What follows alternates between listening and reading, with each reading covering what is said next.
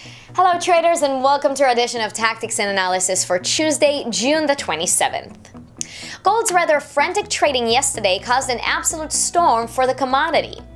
Traders who were unlucky enough to be long gold with buying positions yesterday may have suffered a serious setback, while those who were fortunate to have selling positions likely made nice profits.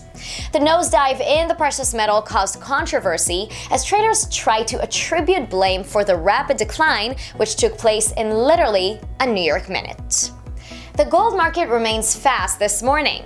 But look at the precious metal with a perspective via a midterm chart.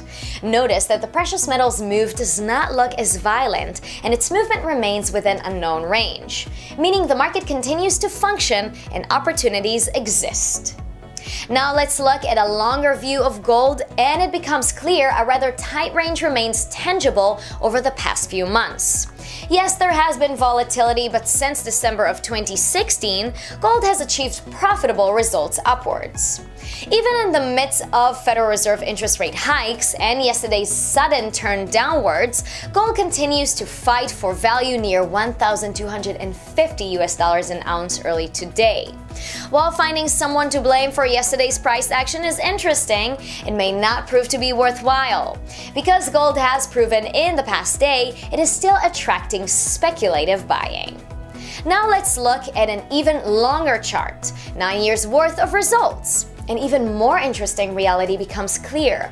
Gold has had a very consolidated range for nearly 3 years.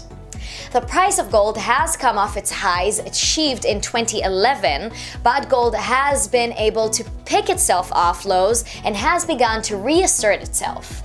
The global economy continues to have concerns, but economic data has shown signs of improvement, and investors are beginning to position themselves for more inflation. Gold will likely remain a tumultuous market the next couple of days because of yesterday's rather bizarre circumstances, but opportunities await those with a taste for speculation and solid risk management. In the short term, we believe gold may be positive. In the midterm and long term, we are unbiased. Thank you all for watching our Tactics and Analysis. We wish you all a wonderful trading day, and we will see you again soon.